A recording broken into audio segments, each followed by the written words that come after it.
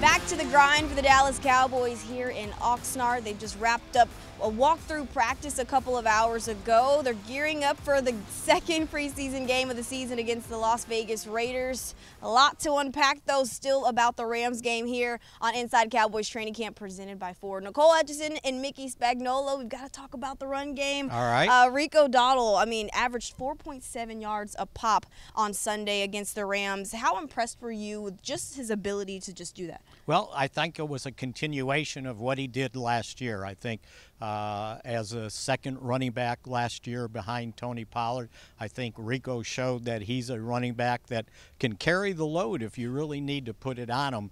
And I think the combination of Ezekiel Elliott and Rico will take care of this running game. I know a lot of people were concerned about it. They didn't draft one. They didn't sign a veteran guy. Well, they did sign a veteran guy. They signed Ezekiel Elliott, and they knew in their back pocket if they drafted a running back in the third, fourth, fifth round, is that guy going to be better than Rico Dowdle? And I doubt it. Yeah. About the rest of the guys who got some chances, Snoop Connor, Nathaniel Pete, but between 5 running backs, they all only had 23 carries. Of course, with Trey Lance, the leading rusher in that game, are you concerned at all about the depth at the running back room? Well, I think Malik Davis is kind of, to me, putting his hand up in the air and said, hey, don't forget about me, even though he was on the practice squad last year. I think he still can be productive. And I think the other thing that everybody's overlooking is Mike McCarthy likes to keep a fullback on the roster, and Hunter Lepke has been moved around. They've given him more responsibility, and I've also seen him used in a one-back situation. So let's not forget him. So those are 3 guys. I want to see who gets the 4th spot if they do keep a 4th running back. When you talk about that 4th spot, do you feel like Deuce Vaughn maybe has a chance to get that 4th spot? Well, he's losing traction right now just because of the injury he suffered, soft tissue injury, and he hasn't been able to practice for a week. So it's really important for him to get back healthy, get out there, and at least get in one, if not both of these next 2 preseason games to kind of show his versatility. They've been using him some in the slot as a wide receiver, motioning him out as a wide receiver. But again, he's got to show that he not only can he handle the running back situation, but contribute on special teams. And that's where he kind of fell short last year, because if he's not the returner, he's not exactly a guy that you want going down covering kicks. Well, the preseason's all about chances. Hopefully Deuce Vaughn can take advantage of his opportunity if he gets one against the Raiders on Saturday. But you know who did receive quite a few chances? Trey Lance. How did he take advantage of his against the Rams? That's up next. Inside Cowboys Training Camp, presented by Ford, is brought to you by AT&T, official sponsor of the Dallas Cowboys. Sleep Number, the official sleep and wellness partner of the Dallas Cowboys. And by your North Texas Ford dealers. Ford is the best in Texas.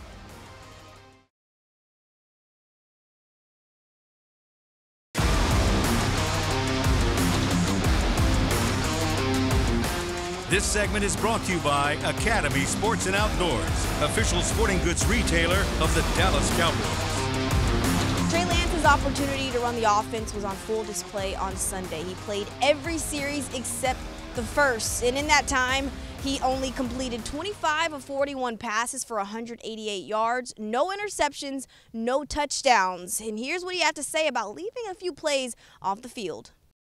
So it was a ton of fun, learned a ton from it, and learned a ton from the tape. But, yeah, we want to score touchdowns for sure. First live action in roughly about a year and a half. How long did it take for the nerves to kind of melt away? I think once I got out there, once I get in the huddle with those guys, I think just looking across and making eye contact with those guys gives me all the confidence in the world. Like knowing the work that they put in and that we put in together since the spring, it was good. But, yeah, I thought settled in more and more every snap I got, and excited for next week. There were a couple moments, Cropper was open early in the end zone on that one throw, just missed him, and then Cam Johnson deep. What are the little tweaks that you need to make to connect on those plays? Just make the throw. Yeah, make the throw. Use your legs a couple times. When did you feel like, you knew that was the right call? I think it's just kind of a feel. You get a good feel for it as the game progresses, and yeah, I thought good decisions, bad decisions. I think it's another thing that I got to see on tape to see when I should have gone, when I should have got the ball out of my hand. Just looking at your young offensive line on that, I believe 19-yard runs that you had on that conversion, Tyler Guyton, he throws a guy out of the club. Can you just talk about the fact that he's missed practice because of illness, but he's able to come in and do that in an NFL preseason game? Yeah. I think you see how he's a first-round pick for a reason. He's a real special guy, super talented and great human being as well. So it's been fun for me to get to as many reps as I have with him, and it's fun definitely to see him in the huddle with me. How do you balance knowing that you can always rely on your legs to get out of a scrape, but you want to show you have a command of this offense? And did that play into it some today? Would you have taken off a few more times if it wasn't just, well, I want to show my command of the offense? I think maybe that's more of a practice mindset. Try to stay in the pocket and make the throw if I can. But once you get in the game, I think it's truly a feel. If there's third down and I feel space, I can go move the chains with my legs. I'm going to go do that every time. Guyton said about in the huddle, your leadership is efficient and confident. How would you describe the way you try to lead that huddle? Yeah, that's exactly how I try to be. Just try to get guys in and out of the huddle. I thought they did a great job. We put some 10, 11 play drives together. It just sucks when we didn't finish them. I got to be better in that area, in the red zone and the logo zone. But yeah, that's exactly what I try to be with those guys. What are the conversations you have with Brian Schottenheimer between series? What do you guys just talking about different things that he sees, different things that I see, really making sure we're on the same page, and then, kind of previewing, whether we're on the openers or what we're thinking third down, red zone calls, things like that. And you had Fant running down the middle, I don't know if you saw that on the sideline. Do you look at that and say, how did I miss him, or is that something that you'll notice on the bus ride back home? Or? Yeah, no, I saw it on the pictures. It's one of those things, I think I was a little bit ahead of it, too fast with my feet, and corner played a little bit between. Honestly, on the field, I thought I should have just went to the back quicker. I think I threw it to shallow to Cam sitting down in the middle of the field. But, yeah, there's plays like that across the board. It happens, and I think that's one of those things I learn from. Don't make the same mistake twice. This segment was brought to you by Academy Sports and Outdoors, official sporting goods retailer of the Dallas Cowboys.